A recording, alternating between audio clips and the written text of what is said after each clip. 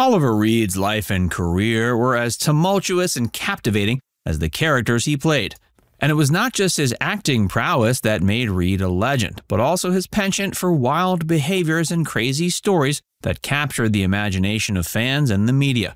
Renowned for his hard-drinking lifestyle, bar brawls, and outrageous escapades, his off-screen antics were often as entertaining as his characters on screen. Today, we'll take a look at some of the wild anecdotes of his life and other interesting facts about this legendary actor. Join Facts Verse as we present It's No Secret Why Oliver Reed's Co-Stars Hated Him. Up and down married life. Oliver Reed's personal life, including his marriages, were colorful and tumultuous. He was married twice, and each had its own dynamics and challenges. His first marriage was to actress Kate Byrne in 1959. The couple had one child together, a son Mark, before divorcing in 1969. Their marriage was marked by Reed's burgeoning career and reputation as a hard-drinking and unpredictable personality. This put a strain on their relationship. His second marriage was to Josephine Burge, whom he wed in 1985. They remained together until Reed's death in 1999. Despite lasting over a decade, the marriage had its difficulties, as Reed's continued struggles with alcoholism and his volatile temperament created tension within the relationship. Pub crawl with Steve McQueen. One legendary night in the history of celebrity revelry involved Oliver and Steve McQueen embarking on a raucous pub crawl.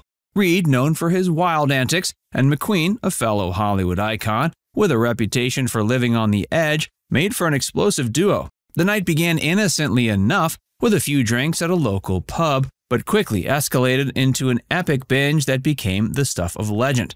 As the evening wore on, they bar-hopped through the streets of London, leaving a trail of chaos and laughter in their wake. They indulged in copious amounts of alcohol, engaging in drinking contests and regaling fellow patrons with their larger-than-life tales. Their escapades became increasingly audacious as the night progressed, with the pair reportedly even commandeering a double-decker bus at one point, much to the shock and delight of onlookers. Despite their fame and fortune on that memorable night, they were just two kindred spirits seeking adventure and camaraderie in the heart of the city. Their pub crawl stands as a testament to the timeless allure of friendship, laughter, and the thrill of the unexpected. Vomiting on a waiter. Oliver Reed's reputation for wild behavior often preceded him, and one infamous incident involved him vomiting on a waiter during a night of heavy drinking. The exact details of the incident vary depending on the source, but the general story goes something like this. Reed, known for his love of alcohol and penchant for excess, was enjoying a night out at a posh restaurant or upscale establishment. As the drinks flowed freely and Reed's consumption reached staggering levels, his inhibitions vanished. At this point, his behavior became increasingly unpredictable. In a moment of unfortunate timing, a hapless waiter happened to approach Reed's table at precisely the wrong moment. Whether due to a sudden bout of nausea or simply a lack of control over his faculties, Reed regrettably emptied the contents of his stomach onto the unsuspecting waiter, much to the horror and disgust of everybody present. This incident, while undoubtedly embarrassing for all involved, only added to Reed's legend as a larger-than-life figure whose exploits both on and off-screen knew no bounds. Keith Moon's friendship. Oliver Reed's friendship with Keith Moon, legendary drummer of The Who, was one of camaraderie, excess, and shared love for the rock and roll lifestyle. Both men were notorious for their larger-than-life personalities, wild antics, and unapologetic embrace of hedonism. Their friendship blossomed in the vibrant atmosphere of London's swinging 60s and 70s, where they found themselves at the epicenter of the city's bohemian culture. Reed and Moon bonded over their mutual love of music, alcohol, and living life to the fullest. They were often spotted together at the hottest clubs and parties where they would command attention with their magnetic presence and outrageous behavior.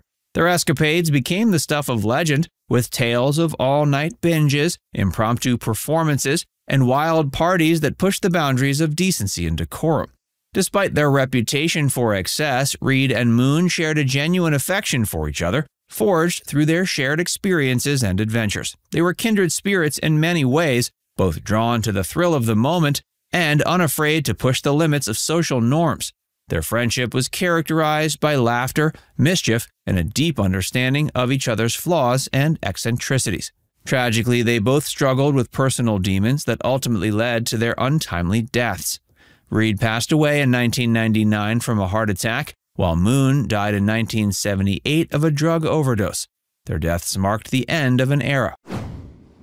A chaotic and lasting fight. Oliver Reed's penchant for bar fights and rowdy behavior often landed him in the midst of chaotic and sometimes violent situations.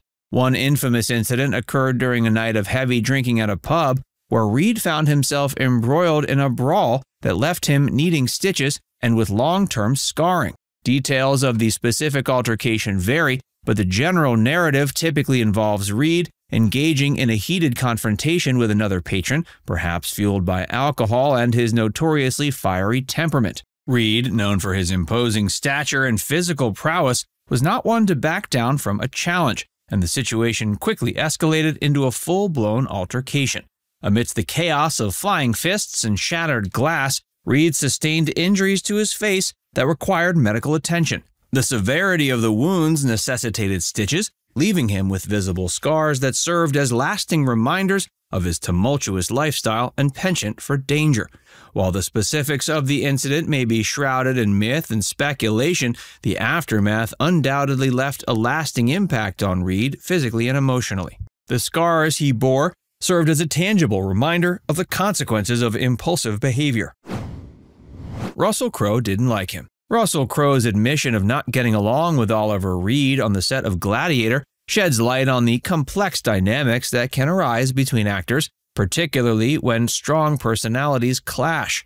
Despite being formidable talents in their own right, Crowe and Reed's on-set relationship was reportedly fraught with tension and disagreements. Crowe, known for his candid nature, openly acknowledged the difficulties he experienced while working with Reed, citing clashes of personality and differences in approach to their craft.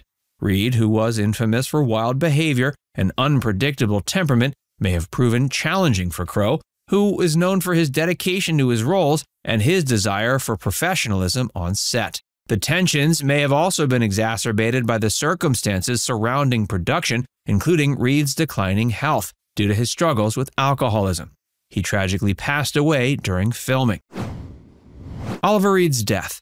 On May 2, 1999, while filming Gladiator in Malta, he passed away at age 61. Reports indicate Reed spent the evening of May 1st drinking at a local pub on Malta, as was typical of his penchant for revelry. He retired to his room at the hotel after drinking a ton, and it was there that he suffered a heart attack, reportedly brought on by a combination of heavy drinking and the sweltering heat of the Mediterranean climate. Now it's time to hear from you. Which one of these stories was most surprising to hear about? Let us know in the comments section below.